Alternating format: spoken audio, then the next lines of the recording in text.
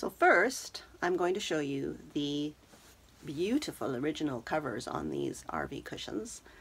All of the upholstery in Honey was done in this lovely blue with a little pink velvety type fabric.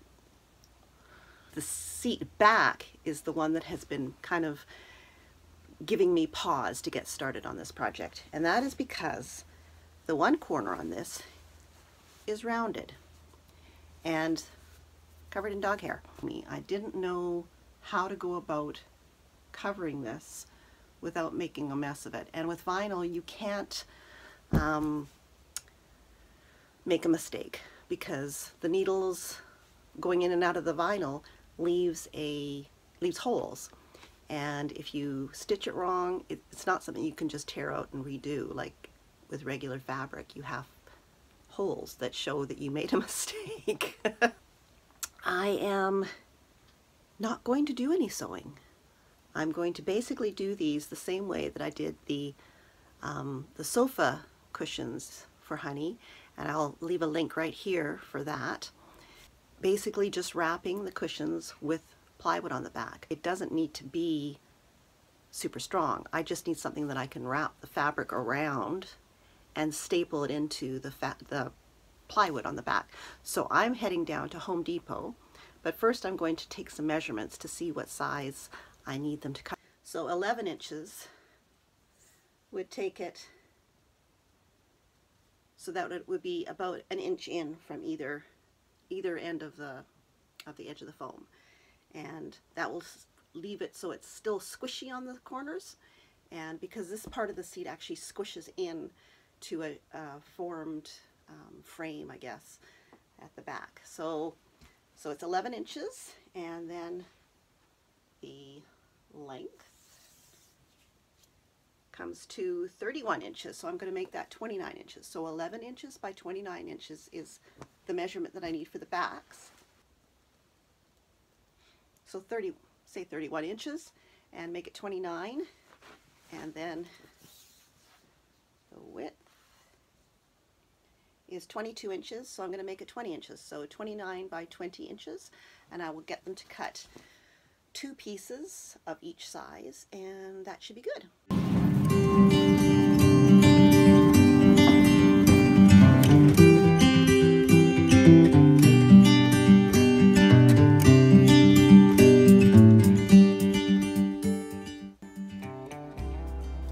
Okay, so you can see here I need to round off the corner here, but I'm not actually going to round it. I think I'm just going to cut it straight across there.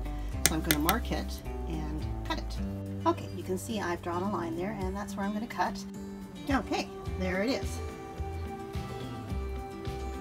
Just trimmed off the corner, and now it's the basic shape of the cushion.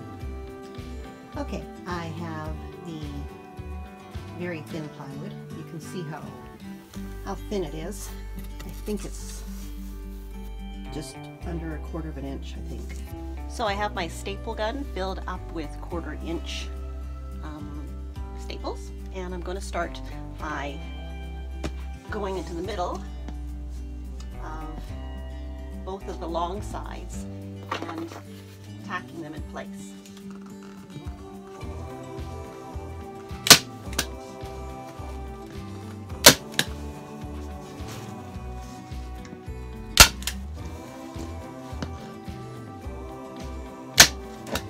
So I'm going to spin it around, and I can actually pull this side tighter because now it's being anchored on this side.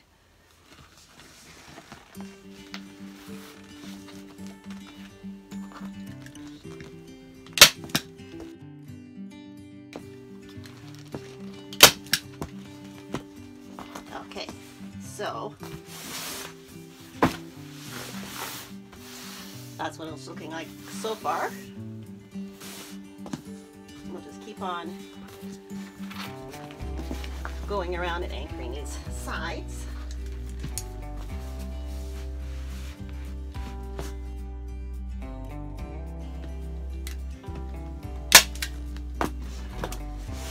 Okay, so I've got it basically tacked on here. And now I'm going to start adding some more staples along the edges because that's not enough to hold it in place forever.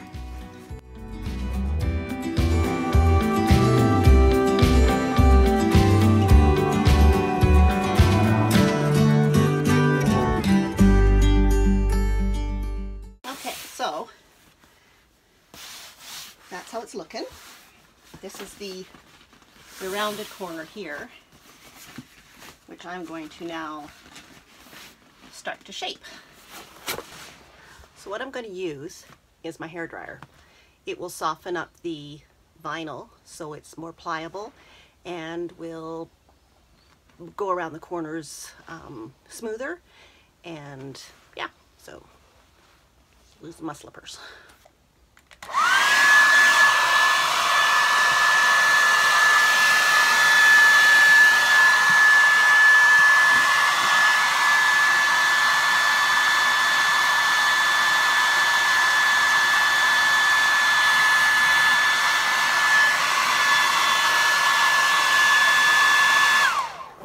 That makes a huge difference in how pliable this stuff is. It's amazing.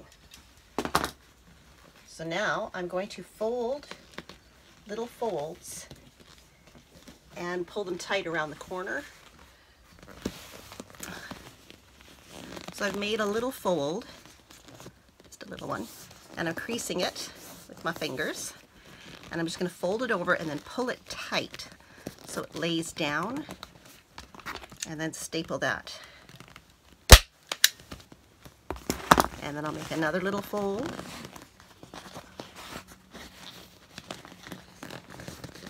Crease it with my fingers and pull that tight. And so on around the corner.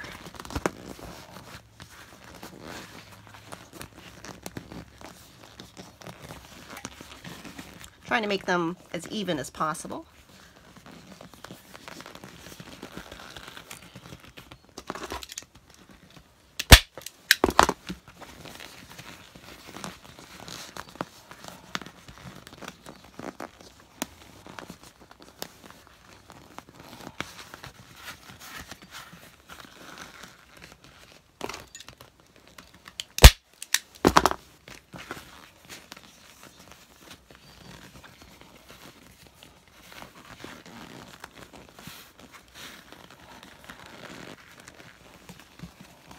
Tuck that in there. I think this is going to be the last fold. Tight. And we'll take a look to see how that looks from the front. So that didn't turn out too badly.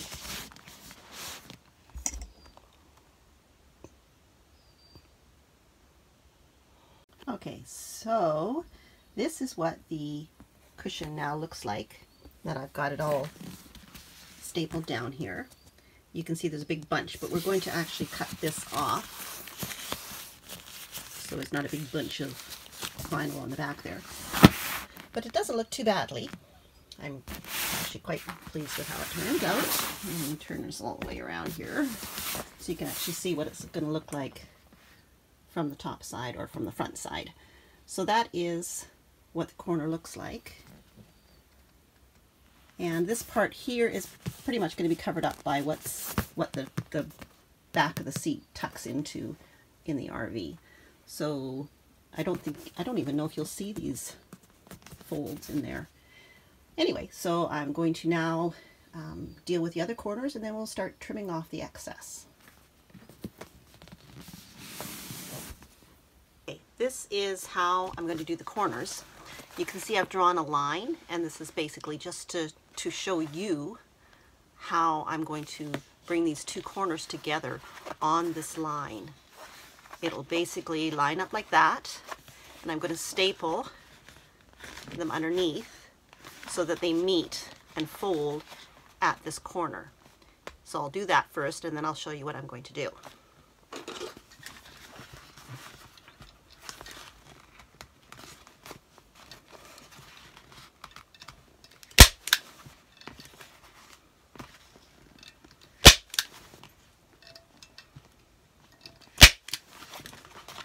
So you can see I've stapled this right along the line here, and I'm going to do the same with the other side.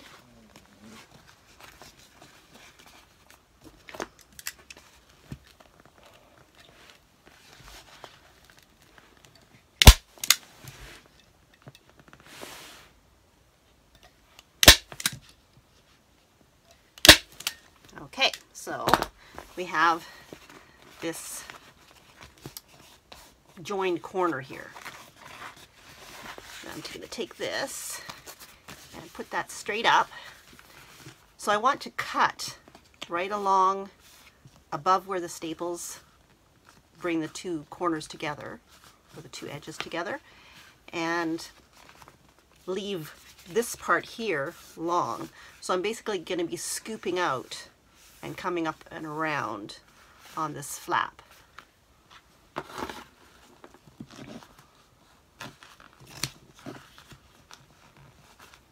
So I'm cutting right close to the staples. You see I've gone quite close there. And then I'm going to go further along and up. I've taken off this hunk, which has gotten rid of some of the bulk. And then I'm going to flatten this out and pull it back over the corner here.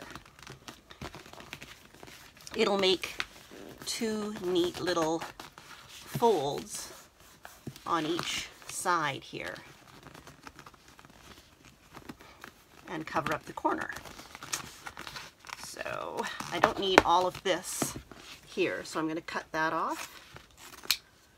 Just gets rid of some of the bulk because vinyl is kind of a bulky fabric.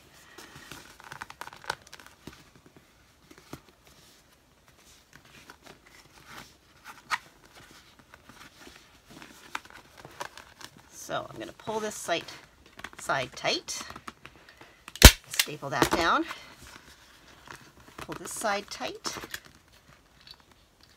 staple it down, and then draw this back and staple in the ends.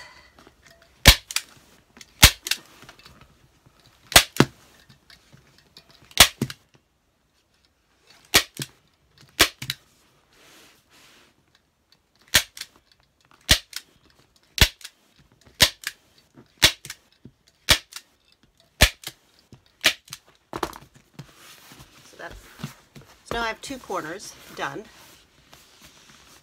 and one more to do. So we'll do that one. Again, bringing in these two corners to meet at a 45-degree angle.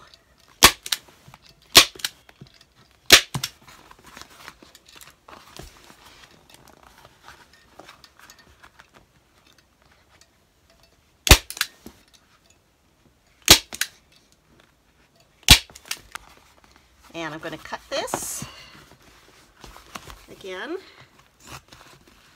nice and close,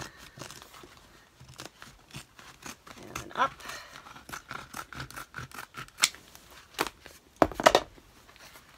open it up,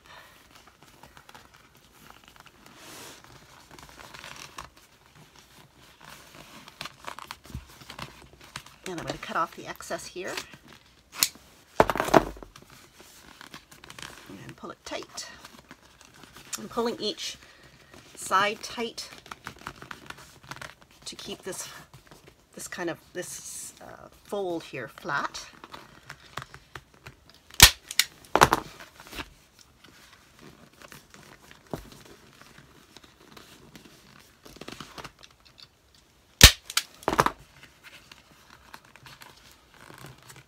You're just wanting to try and keep the bulk out of here.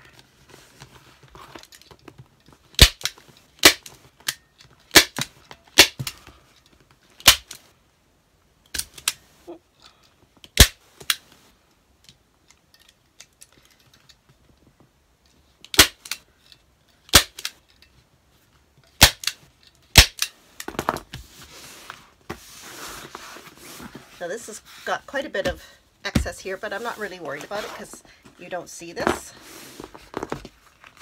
This is the corner from the rounded corner. So I'm just trimming off the extra stuff here, and I'll staple that down again.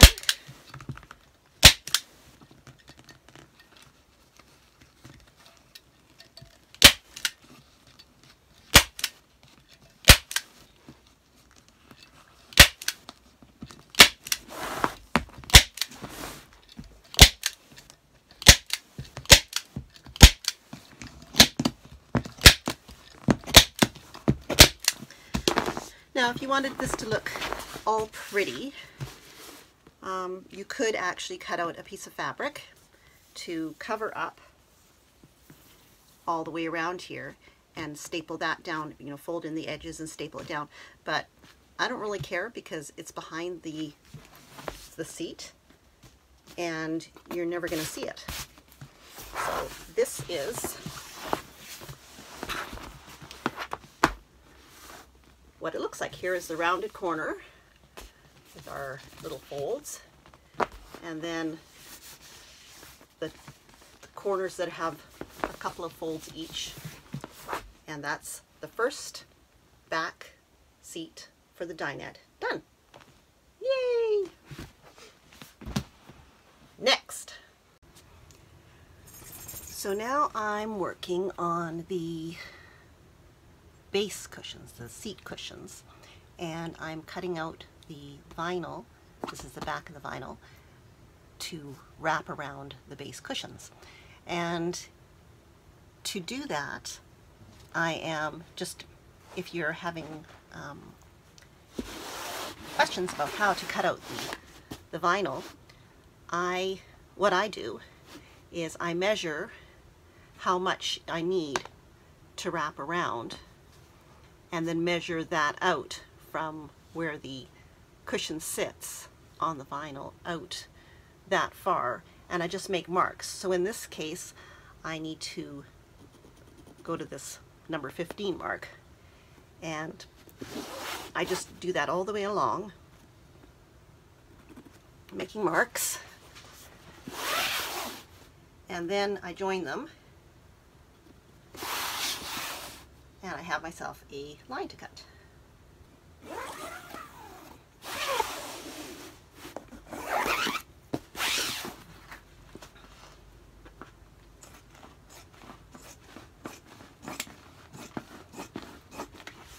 Now you see, if I fold it up, there's lots of overhang there. So now we can start stapling this on. Okay, and again, we're just going to staple the one side on first. You want it to be, to pull it, but not, it doesn't have to be pulled tight. You're anchoring it on this side. Oh, I'm out of staples.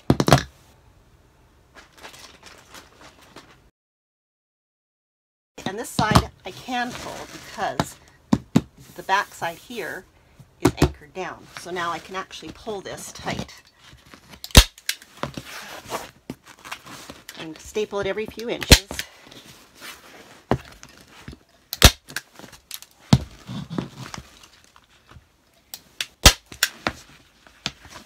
Again, staying about 2 or 3 inches away from the corner.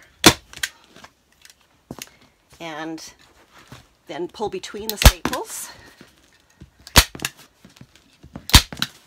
and staple. And that's good enough for now. We're going to spin it around again and do the side that we anchored. And we're going to staple. I stapled at the back here, but I'm going to staple up closer to the edge of the plywood this time. But I'm pulling from between the anchoring ones, and I'm going to staple. So you can see this is puffy because I'm now able to put some tension on it, and it's taking up less of the fabric.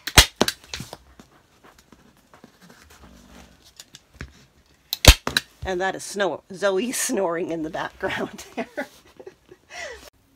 Hey Zoe, were you snoring? This is another member of the support staff. This is Oliver, He's 14 and just a big fluffy teddy bear. Hey, Oliver. Yeah? Oh. This is Fred. Hey, Fred. Hey, Fred. Okay, back to work. So now I'm going to do the ends and get those pulled in. Okay, so we're pulling in the ends, and we can pull them tight because the fabric isn't going to move now that we've got the two long ends anchored down.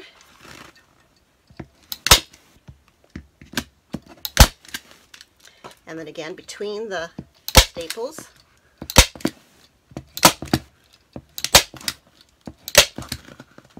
leaving a couple of 3 inches on each end. I can go a little closer on this side so that we can do the corners.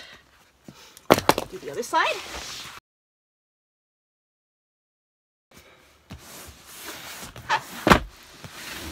So there is the finished seat cushion.